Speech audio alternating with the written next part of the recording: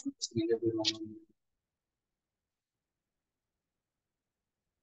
evening, students. இன்னைக்கு நம்ம 9th மேக்ஸ்ல எக்ஸசைஸ் 1.5 பயிற்சி 1.5 பார்க்க போறோம். அதுக்கு முன்னாடி நம்ம நார்மலா டெய்லி ஒரு கதை கேட்போம் இல்லையா, அந்த மாதிரி இன்னைக்கு ஒரு ஸ்டோரி கேட்கிறோம். ஒரு நாளைக்கு கிளாஸ்ல ஒரு டீச்சர் வந்து பாடம் எடுத்துட்டு இருக்காங்க சாரு. அப்போ ஒரு பசங்கள்ட்ட எல்லாம் கேக்குறாரு, உங்களுக்கு இந்த வயசுல வந்து எல்லாம் வந்து உங்களை மாதிரி 8th 9th 10th பசங்க சார் கிளாஸ்ல பாடம் எடுக்கிறாரு.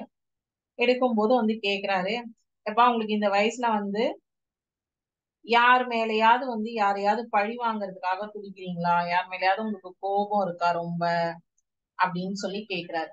அப்போ வந்து பசங்க எல்லாரும் வந்து என்ன சொல்றாங்க, ஆமா ஐயா ஆமா ஐயா அப்படின்னு சொல்லி சொல்றாங்க. அப்ப அவருக்கு அந்த சாருக்கு அந்த ஆசிரியருக்கு வந்து ரொம்ப ஒரு ஆச்சரியம், என்னடா இந்த வயசுல பசங்களுக்கு வந்து மன்னிக்கவும் மறக்கவும் முடியாத அளவுக்கு அவ்வளவு கோபம் இருக்கா ஒவ்வொருத்தங்களுக்கு மேலேயும் அப்படின்னு சொல்லிட்டு அவருக்கு ரொம்ப ஒரு ஆச்சரியம். அப்போ ஒவ்வொருத்தவங்க கிட்டயும் கேக்குறாரு, சும்மா ஒரு எக்ஸாம்பிளுக்கு ஒரு 4-5 பேரையா எழுப்பி எழுப்பி கேக்குறாரு. ஒவ்வொருத்தரும் 5-10ன்னு அடிக்கிட்டே போறான், எனக்கு அவன் மேல கோவம், எனக்கு அவனை பிடிக்காது, எனக்கு அவனை பிடிக்காது, எனக்கு அது இது ஃபேமிலி அது இது 1008 கதை சொல்றாங்க. அப்போ இந்த வயசுல பசங்களுக்கு ஒருத்தங்களை பழி வாங்குற எண்ணம் இருக்கிறது வந்து ரொம்ப ரொம்ப தவறான ஒரு விஷயம் அப்படின்னு சொல்லிட்டு அதை எப்படி புரிய வைக்கிறதுன்னு யோசிக்கிறார் அந்த டீச்சர். அப்ப யோசிக்கும் போது ஒரு கூட தக்காளி எடுத்துட்டு வராரு. தக்காளி எடுத்துட்டு வந்து யார் யாருக்கெல்லாம் எத்தனை பழி வாங்குற எண்ணம் இருக்கோ அத்தனை தக்காளியை எல்லாரும் ஒரு ஒரு பையில, ஒரு கூட தக்காளி ஒரு பஞ்ச் ஆஃப் பேக்ஸ் வச்சிருக்காரு. அங்க எத்தனை பசங்க இருக்காங்களோ அத்தனை பசங்களுக்கு ஏத்த மாதிரி பேக்ஸும் வச்சிருக்காரு. யார் யாருக்கெல்லாம் எவ்வளவு கோவம் எவ்வளவு பழி வாங்குற எண்ணம் இருக்கோ அவ்வளோ தக்காளிய அந்த பையில எடுத்து போட்டுக்கோங்க அப்படின்னு சொல்றாரு. எல்லாரும் வேக வேகமா 5 10 15ன்னு ஃபில் பண்ணிக்கிறாங்க அவங்கவுங்க பேக்ல. எல்லாரும் என்ன நினைச்சிட்டு இருக்காங்க, தக்காளியை வந்து நமக்கு வீட்டுக்கு எடுத்துட்டு போறதுக்கு தர போறாங்க நினைச்சிட்டு எல்லாம் போய் ஃபில் பண்ணிக்கிறாங்க. அப்ப எல்லாரும் தக்காளி எடுத்துட்டு போய் உக்காந்ததும் வந்து சார் என்ன சொல்றாரு, தக்காளி பைய வந்து என்ன பண்ணணும் அப்படிங்கறத நான் இன்னும் உங்களுக்கு சொல்லவே இல்லை, இப்ப சொல்றேன் கேளுங்க. இந்த தக்காளி பை வந்து நீங்க தூங்கும் போதும் சரி, சாப்பிடும் போதும் சரி, குளிக்கும் போதும் சரி, ஸ்கூலுக்கு வரும்போதும் வீட்டுல நீங்க எங்க போனாலும் இந்த பை உங்க கூடவே இருக்கணும். அப்பதான் உங்களுக்கு இருக்கிற இந்த கோவம் வந்து ஒழியும் அப்படின்னு சொல்லி சொல்றாரு. இந்த பசங்களும் ஓ அப்படியா, இந்த தக்காளியை நம்ம கூட வச்சு எதிரோ வந்து மந்திரம் இருக்கு போல இருக்கு, அவங்கள வந்து இப்படி பண்ணிடுமா அப்படி பண்ணிடுமா, ஓகே இந்த தக்காளி பையன் நம்ம வச்சுட்டே இருப்போம் அப்படின்னு சொல்லிட்டு பசங்களும் எடுத்துட்டு போறாங்க. சோ எடுத்துட்டு போகும்போது என்ன ஆகுது, ஃபர்ஸ்ட் ஒரு 2-3 நாளைக்கு எந்த பிரச்சனையும் இல்லை, அப்படியே வந்து ஓடிக்கிட்டு இருக்கு. அப்ப ஆனா வந்து அடுத்தடுத்த நாள்ல என்ன ஆகுது, ஒவ்வொரு தக்காளியா அழுக ஆரம்பிக்குது, அழுகி நாத்தம் அடிக்க ஆரம்பிக்குது. நாத்தம் அடிக்கிற பையோட வந்து பசங்க எல்லாம் வந்து வெளில போறதுக்கு வந்து கூச்சப்படுறாங்க. என்னடா இது ஒரே நாத்தமா இருக்கு, நம்ம சுத்தி நாத்தம் தாங்கல, வீட்டுல இருக்கிறவங்களும் திட்டுறாங்க, வெளில போனாலும் எல்லாரும் நம்ம ஒரு மாதிரி பாக்குறாங்க, என்ன பண்றது அப்படின்னு சொல்லிட்டு ரொம்ப யோசிக்கிறாங்க, கூச்சப்படுறாங்க. அப்ப வந்து ஒரு கட்டத்துல வந்து என்ன பண்றாங்க, அந்த டீச்சர் கிட்டே போய் நாங்க இந்த பைய தூக்கி எறிஞ்சிடறோம், எங்களுக்கு வந்து ரொம்ப ஒரு மாதிரியா இருக்கு அப்படின்னு சொல்லி கேட்கும் போது அவர் வந்து அப்படியே வந்து லைட்டா ஸ்மைல் பண்ணிட்டே சொல்றாரு, நாத்தம் வீசுறது வந்து இந்த தக்காளி மட்டும் இல்ல, அந்த நாத்தத்தை போலதான் உங்களுடைய பழிவாங்குற எண்ணமும் குணமும் உங்க மனசுக்குள்ள வளர்ந்து அழுகி நாறிட்டு இருக்கு. சோ வந்து பழிய பகையும் ஒருத்தங்க அடுத்தவங்க மேல வச்சிருக்கிற பகையையும் பழியையும் மறந்து மன்னிச்சு விடுவதா இருந்தா நீங்க இந்த தக்காளி பையை தூக்கிடுறீங்க, அப்பதான் உங்களுக்கு வந்து ஒரு தெளிவு கிடைக்கும் அப்படின்னு சொல்லி சொன்னோன்னே எல்லாரும் வந்து அந்த இத வந்து யோசிச்சுட்டு தக்காளி பையை தூக்கி வீசிடுறாங்க. அப்பதான் அவங்களுக்குள்ள வந்து அந்த பகை உணர்வு வந்து போகுது. அப்ப அந்த கிளாஸ்லயே எத்தனை பசங்க ஒருத்தனுக்கு ஒருத்தர் சண்டை போட்டுட்டு இருந்தானோ எல்லாரும் வந்து அவன் சண்டையை மறந்துட்டு எல்லாரும் வந்து கண்டுபிடிச்சுக்கிறாங்க, ஐயோ நம்ம வந்து இவ்வளவு நாள் நமக்கு தெரியாம ஒரு முட்டாள்தனமா இருந்தோமே அப்படின்னு சொல்லிட்டு. அதே மாதிரி நமக்கு இந்த வயசுலன்னு இல்ல, எந்த வயசுலயா இருந்தாலும் யாரு மேலேயும் ஒரு பகையையோ பழியையோ வளர்த்துக்க கூடாது. வளர்த்துக்கிட்டோம்னா இந்த அழுகின தக்காளி மாதிரிதான் நம்மளுடைய உடல்ல தான் நாத்தம் ஏறுமே தவிர நம்ம யார் மேல பகையோ பழியோ வச்சுக்கிறோமோ அவங்களுக்கு எந்த ஒரு டிராபேக்ஸும் கிடையாது. சோ அதனால அந்த அந்த மாதிரியான எண்ணங்கள் எல்லாம் நம்ம வளர்த்துக்காம ஒழுங்கா இருக்கிறதுக்கான வழியை பார்ப்போம். ஓகேவா, எல்லாருமே வந்து ஃப்ரெண்ட்ஸ். ஓகே.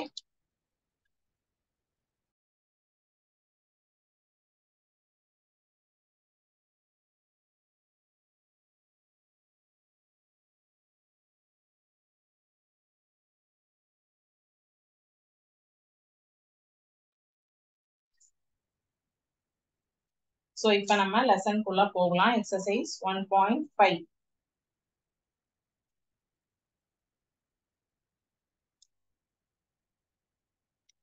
பயிற்சி 1.5. First question. Using the adjacent Venn diagram, find the following set. ஒரு வெண்படம் கொடுத்திருக்காங்க. அந்த வெண்படத்துல நம்பர்ஸும் கொடுத்திருக்காங்க. அந்த வெண்படத்தை வச்சு நம்ம இந்த கேட்டிருக்கிற செட்டுக்கெல்லாம் என்ன ஆன்சர் அப்படிங்கிறது கண்டுபிடிக்க சொல்லியிருப்பாங்க.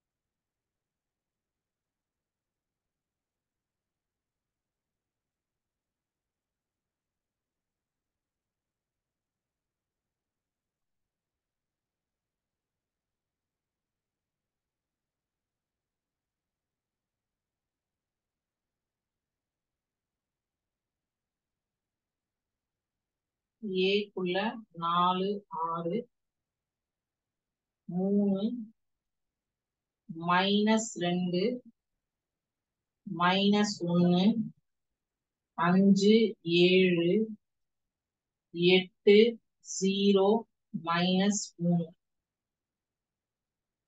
1 2.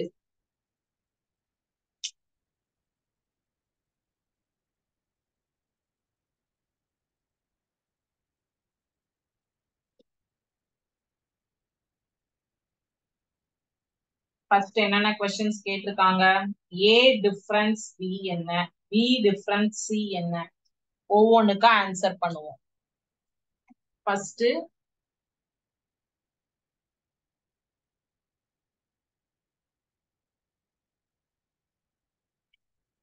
A difference B.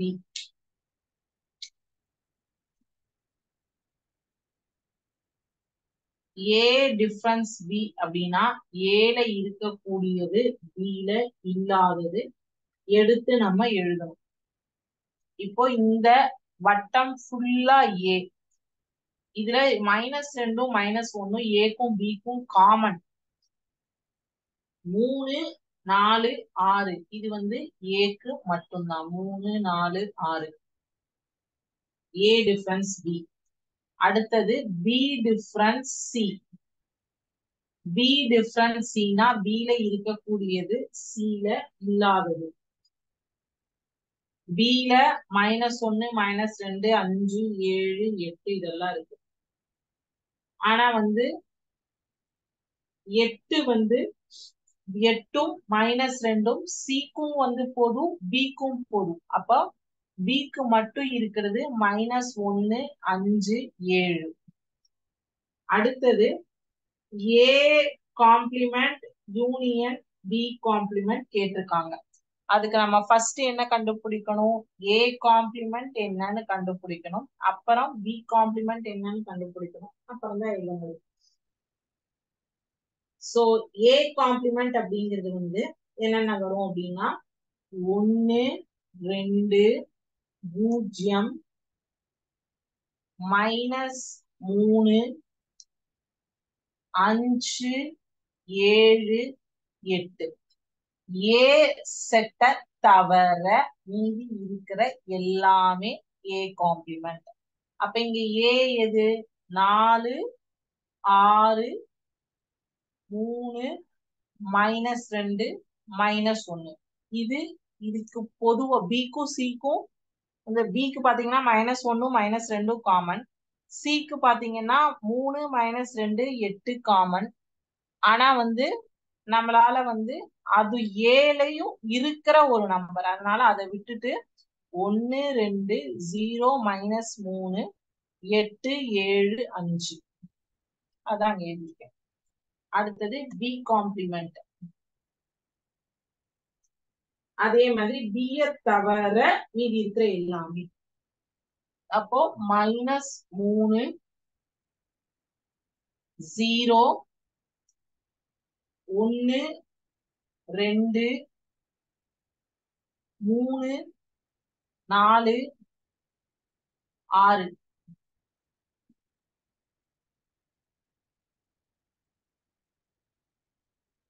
அடுத்தது இது A காம்ப்ளிமெண்ட் B காம்ப்ளிமெண்ட். அப்ப இத சேர்த்து எழுதும்போது A complement union B complement ரெண்டையும் சேர்த்துங்க. -3 0 1 2 3 4 5 6 7 8.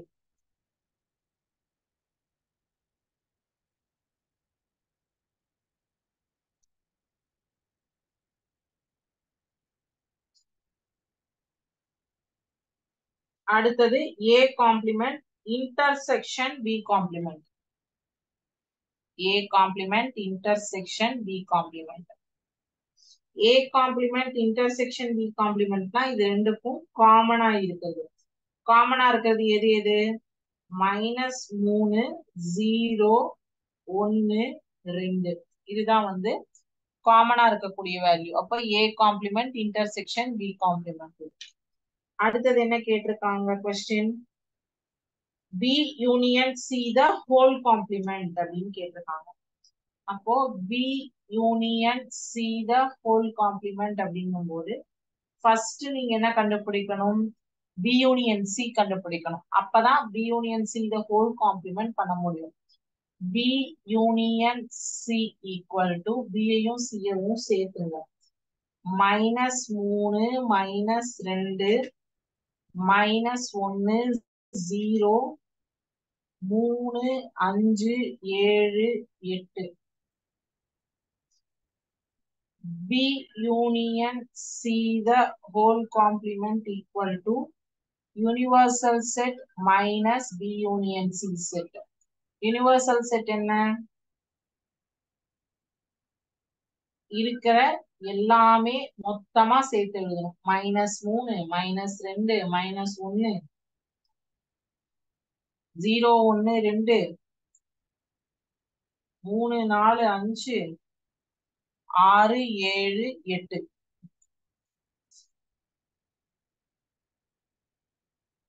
டிஃபரன்ஸ் B யூனியன் C வந்து இங்க இருக்கு. B யூனியன் C போடுறேன் ஏன்னா B யூனியன் C யோட வேல்யூ மேலேயே இருக்கு. அப்ப B union C the whole complement வந்து இதையும் கம்பேர் பண்ணுங்க.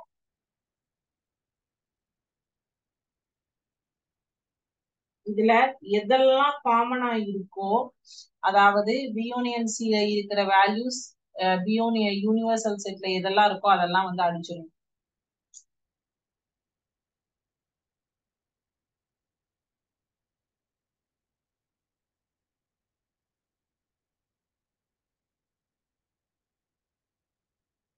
இதெல்லாம் ரெண்டுலயும் காமனா இருக்கு. அப்போ இங்க அடிக்காம என்ன நம்பர்ஸ் இருக்குன்னு பாருங்க. 1 2 4 6.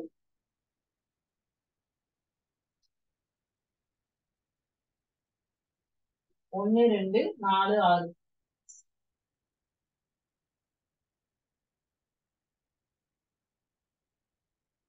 B union C the whole complement.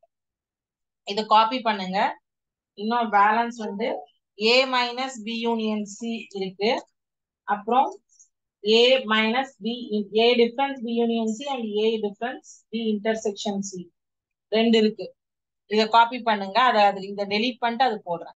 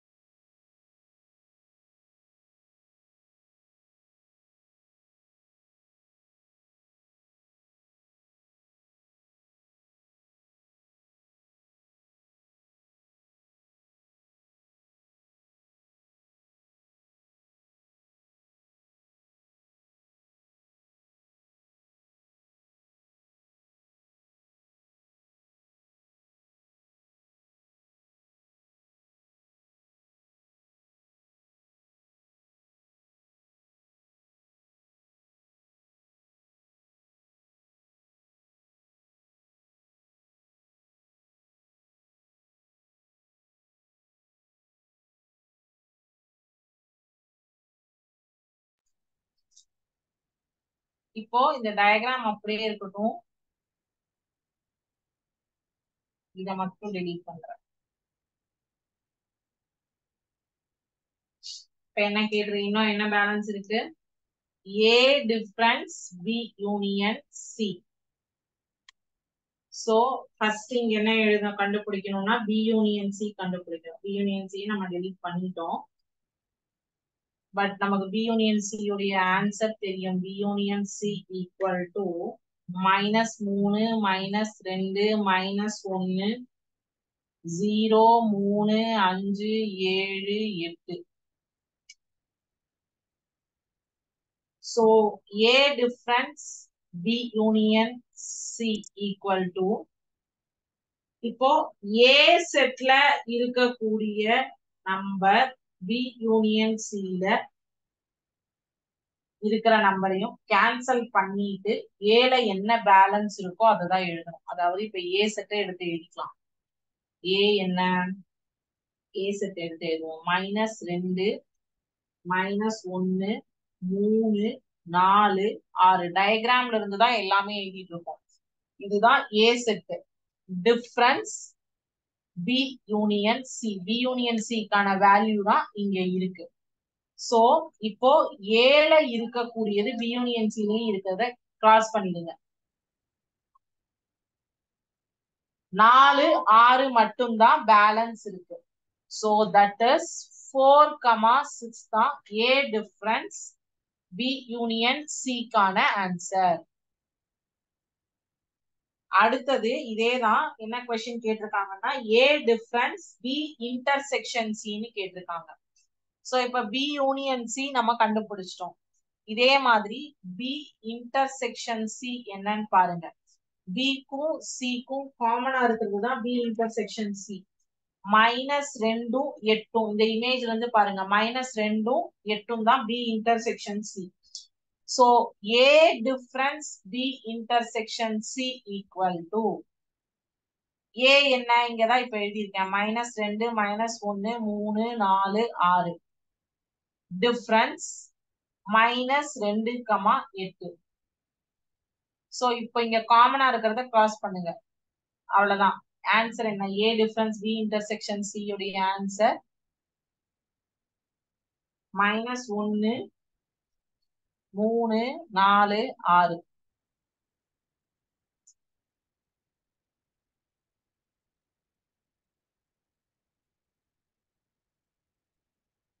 So first question ஃபுல்லா முடிஞ்சது. அடுத்தது ரெண்டாவது கேள்வி. இத காப்பி பண்ணுங்க, செகண்ட் क्वेश्चन போடுறேன்.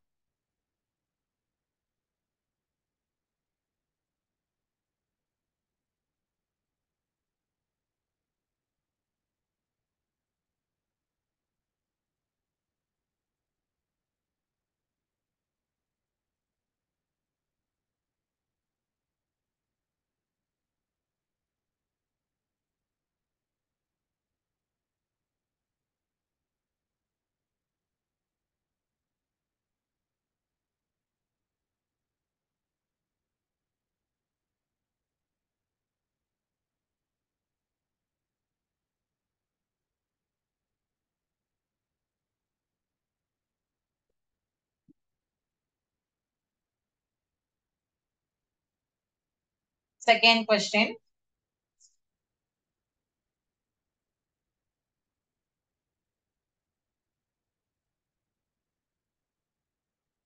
புரியலனா இப்பயே கேட்டுடுங்க. சோ உங்களுக்கு வந்து ஈஸியா இருக்கும் டவுட் கிளியர் பண்றதுக்கு. ரெண்டாவது क्वेश्चन வந்து KLM அப்படின்னு 3 செட் கொடுத்திருக்காங்க. Then find the following K union L intersection M, K intersection L. 4 subdivision questions கேட்டிருக்காங்க. ஓகேவா? சோ ஒவ்வொண்ணா பார்க்கலாம். ஃபர்ஸ்ட் வந்து क्वेश्चन செட் என்னென்ன கொடுத்திருக்காங்கன்னு எழுதிடுவோம். K set equal to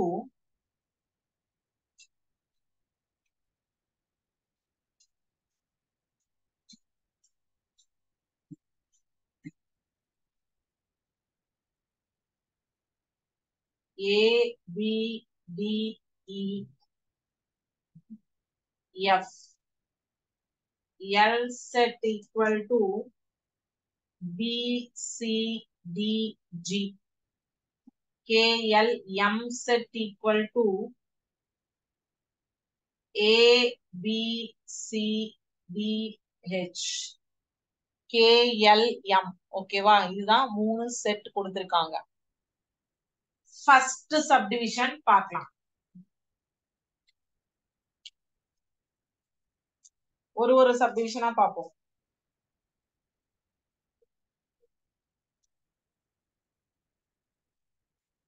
first என்ன கொடுத்திருக்காங்க? K union L intersection M.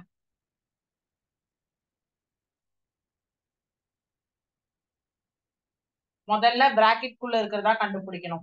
L intersection M is equal to L க்கும் M க்கும் common என்னென்ன இருக்கு? B C D. L intersection M வந்து B C D. K union L intersection M is equal to A B C D E F. இது first சப்டிவிஷனுக்கான answer. இரண்டாவது subdivision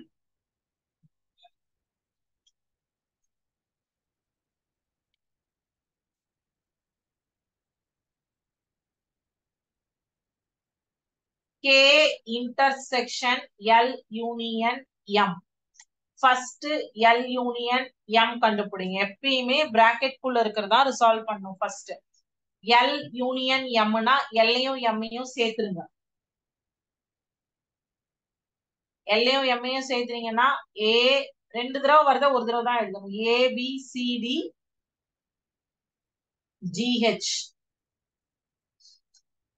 K intersection L union M is equal to அப்படின்னா Kக்கும் L union Mக்கும் காமனா இருக்கக்கூடிய terms A B D. அவ்வளவுதான். K intersection L union M உடைய answer A B D. ஓகேவா?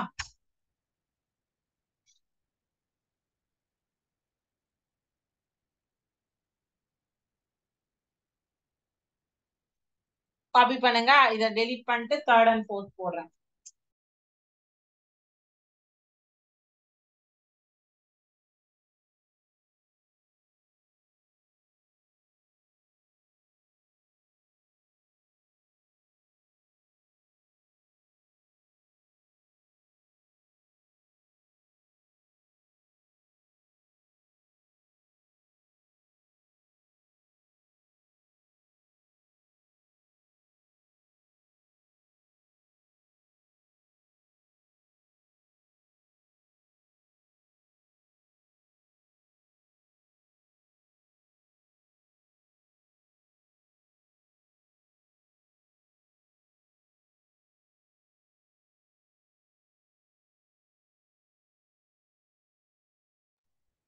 அடுத்தது third subdivision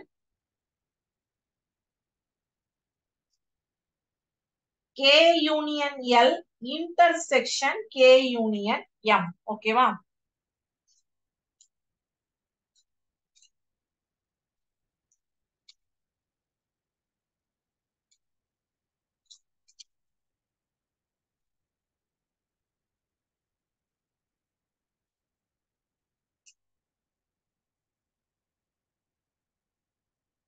K union L intersection K union M.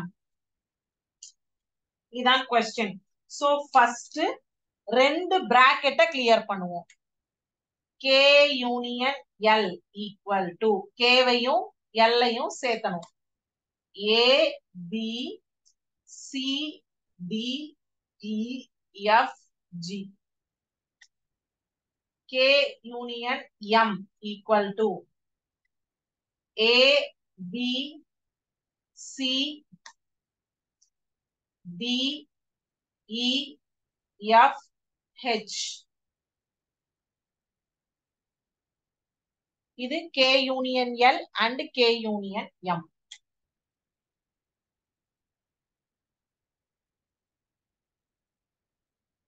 இப்போ intersection போடுறீங்க, ரெண்டுக்கும் காமனா இருக்கிறதெல்லாம் எடுத்து எழுதணும். இன்டர்செக்ஷனா ஈஸியா எழுதிடலாம். ABCDEF ABCDEF வந்து ரெண்டுக்கும் காமன். அடுத்தது என்ன சொல்லிருக்காங்க? Fourth subdivision K intersection L union K intersection M and verify distributive laws அப்படின்னு சொல்லிருக்காங்க.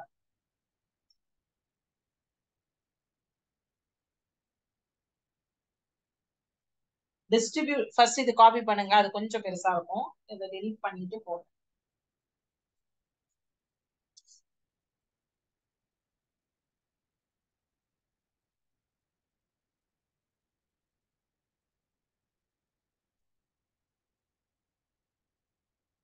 K intersection L union K intersection M போட்டுட்டு வெரிஃபை டிஸ்ட்ரிபியூட்டிவ் லான்னு சொல்லியிருக்காங்க இல்லையா? 4 சப்டிவிஷனுக்கு அப்புறம் ஒரு இது கொடுத்துருக்காங்க, பங்கீட்டு விதிகளை சரிபார்க்கவும் அப்படின்னு. 4வதும் போட்டுட்டு அது என்ன விதின்னு பாருங்க.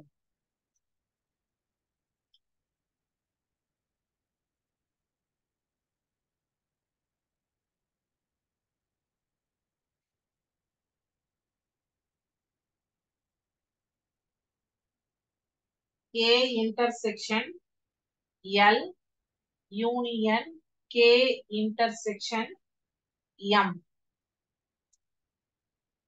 K intersection L equal to K க்கும் L க்கும் காமனா இருக்கிற டேர்ம்ஸ் என்ன? B and D மட்டும்தான். அடுத்தது K intersection M. K க்கும் M க்கும் காமனா இருக்கிற டேர்ம்ஸ் என்ன? A B D. இப்போ K intersection L union K intersection M equal to A B D. இப்போ டிஸ்ட்ரிபியூட்டிவ் லா பங்கீட்டு விதின்னு சொல்லியிருக்காங்க. பங்கீட்டு விதி அப்படின்னா K யூனியன் L இன்டர்செக்ஷன் Mனு ஃபர்ஸ்ட்க்கு ஒரு ஆன்சரும், K இன்டர்செக்ஷன் L யூனியன் Mனு செகண்டுக்கு ஒரு ஆன்சரும், தேர்டுக்கு ஒரு ஆன்சரும், ஃபோர்த்துக்கு ஒரு ஆன்சரும் கண்டுபிடிச்சிருக்கோம். இந்த 4 ஆன்சரையும் வச்சு போடுறதுதான் பங்கீட்டு விதி. 4ம் தனித்தனியா நம்ம கண்டுபிடிச்சிட்டோம். டிஸ்ட்ரிபியூட்டிவ் லா என்ன? A union B union C, sorry A union B intersection C.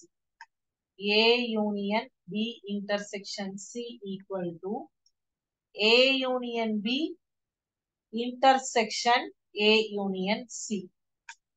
அடுத்தது A intersection B union C equal to A intersection B union A intersection C. இதுதான் வந்து பங்கீட்டு விதி. இததான் நம்ம வந்து K union L intersection M னும் K union K intersection L union M னும் தனித்தனியா ஃபர்ஸ்ட் ரெண்டுக்கு ஆன்சர் கண்டுபிடிச்சோம். அப்புறம் 3வது question K union L intersection K union M னு 3வது சப்டிவிஷன் கண்டுபிடிச்சோம்.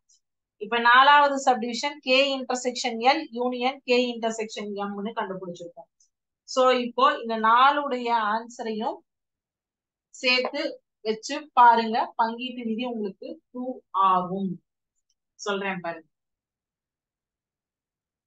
K யூனியன் டிஸ்ட்ரிபியூட்டிவ் லா சரிங்களா? L intersection M equal to K union L intersection K union M. So இது ஃபர்ஸ்ட் क्वेश्चनக்கான ஆன்சர் நமக்கு தெரியும். AB CD EF equal to இதுவும் third question K union L intersection K union M க்கான answer நமக்கு தெரியும். A B C D E F. அதே மாதிரிதான் K intersection L union M is equal to K intersection L union K intersection M. A B D இதுக்கு answer நமக்கு தெரியும்.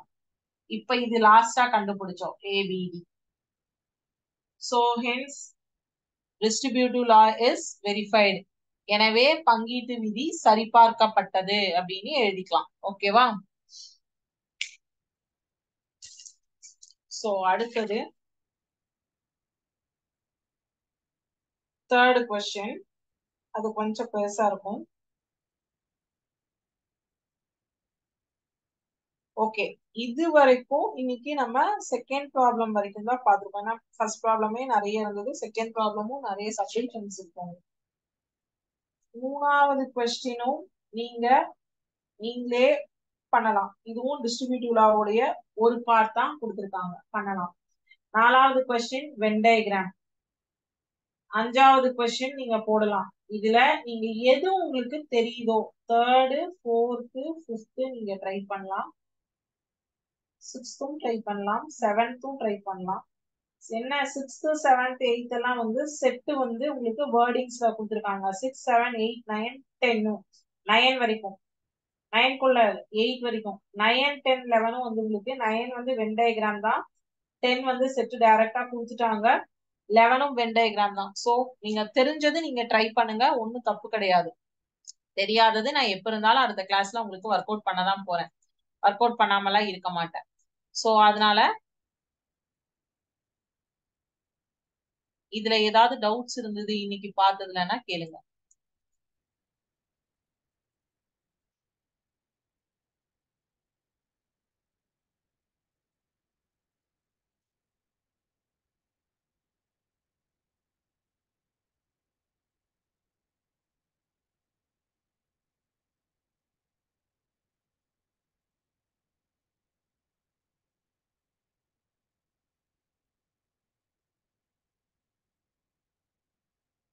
Doubts எதுவும் இல்லை அப்படின்னா இதோட இன்னைக்கு கிளாஸ் முடிஞ்சது.